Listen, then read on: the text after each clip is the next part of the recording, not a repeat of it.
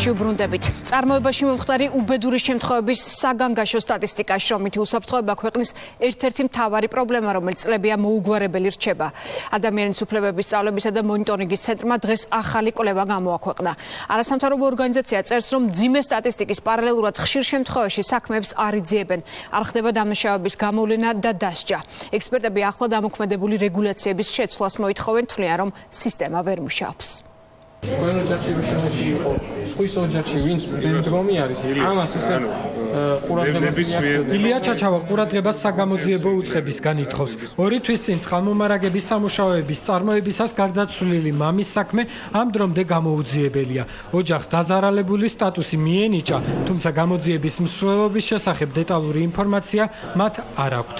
გამოძიების მიმდინარეობისას ნებისმიერ საკითხზე, რომელიც ჩვენთვის პრობლემური იქნება, ჩვენ ვსაუბრობთ ნებისმიერ დროს, ნებისმიერ ლოკაციაზე, ნებისმიერ სივრცეში დავხსნით ვისაუბროთ. ილია ჩაჩავას გამოძიების გაჭიანურების მიზეზად სამედიცინო ექსპერტიზის დასკვნის არარსებობას უსახელებენ.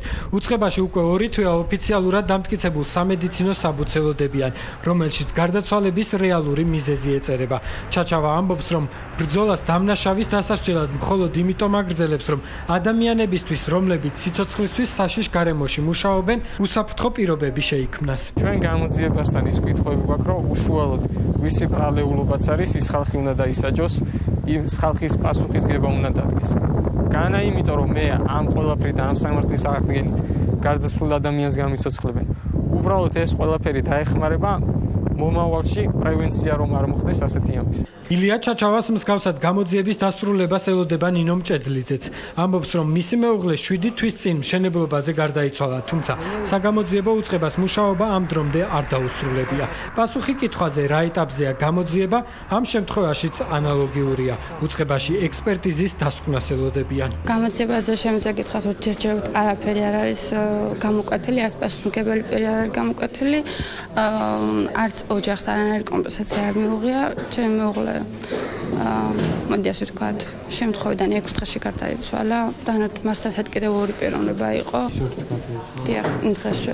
შრომითი უსაფრთხოების საქმეებში არსებული ხარვეზები დღეს მესამე სექტორმა გაასაჯაროვა. მონიტორინგმა აჩვენა, რომ 2018 წელს გამოძიება 227 შემთხვევაზე დაიწყო, საიდანაც სასამართლო პროცესამდე მხოლოდ 35 საქმე მივიდა. თავისუფლების აღკვეთა კი მათგან მხოლოდ 2 შემთხვევაზე განისაზღვრა. ადამიანის უფლებათა სწავლებისა და დაცვის ცენტრში ამბობენ, რომ ჩატარებული საგამოძიებო მოქმედებები უმეტეს შემთხვევაში არასრულყოფილია, რის გამოც რეალური დამნაშავე ყოველთვის დაუსჯელი რჩება. მსგავსი სახის საქმეებზე როგორც წესი არ ხდება ხოლმე გამოძიების პროცესში იმ შეკითხვების დასმა და იმ აქცენტების გაკეთება, რომელიც შესაძლოა კვეთდეს მაღალი მენეჯერული რგოლის, კომპანიის მაღალი მენეჯერული რგოლის სისხლისამართლებრივი პასუხისმგებლობის საკითხს და როგორც წესი პასუხისმგებლობა მთლიანად გადატანილი არის ხოლმე დაბალ მენეჯერულ რგოლზე. შინაგან საქმეთა სამინისტროს იმ სამსახურებში, რომლებიც გამოძიების ეფექტიანად ჩატარებას უზრუნველყოფს, არ იციან მიზეზი თუ რატომ შედის უმეტეს შემთხვევაში გამოძიება ჩიხში და რატომ ვერ ავლენენ საგამოძიებო სტრუქტურები დამნაშავე პირებს. ამ მომენტში მოკლებული ვარ შესაძლებლობა უბრალოდ სრული სურათი კითხათ ამასთან დაკავშირებით, თუმცა როგორც კი დავასრულებთ აღნიშნული მიმართულებით მუშაობას, საზოგადოებას აუცილებლად გავაცნობთ იმ გამოწვევებს და იმ პრობლემებს, რომელიც დღეს მიმდინარე ეტაპზე ვართ, მუშაობ და შესაბამისად ეს კონკრეტული რიცხვის დასახელება ამ ეტაპზე გამიჭირდება, თუმცა უახლოეს მომავალში. შრომის უსაფრთხოების ორგანული კანონი სრულად სექტემბრიდან ამოქმედდა. ინსპექტორებს ახლა უკვე ნებისმიერ ობიექტზე 24 საათის განმავლობაში გაუფრთხილებლად შესვლა შეუძლიათ. პროფკავშირებში ამბობენ, რომ არსებული რეგულაციების მიუხედავად სახელმწიფოს ეფექტური კონტროლისა და აღსრულებისთვის დამატებითი ბერკეტები სჭირდებათ. ახალი რეგულაციები წლებით დაგროვებულ პრობლემას სრულად რომ ვერ აგვარებს, ამაზე მესამე სექტორიც თანხმდება. გვაქვს ინსტიტუციონალურ დონეზე შრომის ინსპექცია, რომელიც არის მთავარი ორგანო, მთავარი ინსტიტუტი, რომელიც უნდა აღასრულოს შრომის უსაფრთხოების კანონი, სამწუხაროდ არ არის რესურსების თვალსაზრისით მზად, რომ ის პასუხისმგებლობა, რომელიც მას აქვს, ის უფლებამოსილება, რომელიც მას აქვს, შეასრულოს და ხშირ შემთხვევაში ფურცელზე რჩება. ისევ და ისევ თავარ გამოწვევად რჩება ის, რომ შრომის კანონმდებლობის სხვა ნაწილზე უსაფრთხოების მიღმა შრომით უფლებებთან დაკავშირებით მას არ აქვს მანდატი, რომ ასევე შეამოწმოს მაშინ, როდესაც ჩვენ ძალიან ხშირ შემთხვევაში ვხედავთ, რომ საწარმოო შემთხვევები ხდება შრომითი უფლებების დარღვევის გამო.